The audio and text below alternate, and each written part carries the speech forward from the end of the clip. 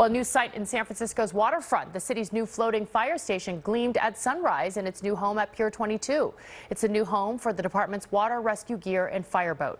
Time-lapse video posted by the Public Works Department captured the delicate overnight job of maneuvering the floating fire station known as Number 35 under the Bay Bridge. It was moved from Treasure Island, the former home of Fire Station 35 is a century-old building and will be repurposed to house other fire vehicles. That's a good-looking fire station.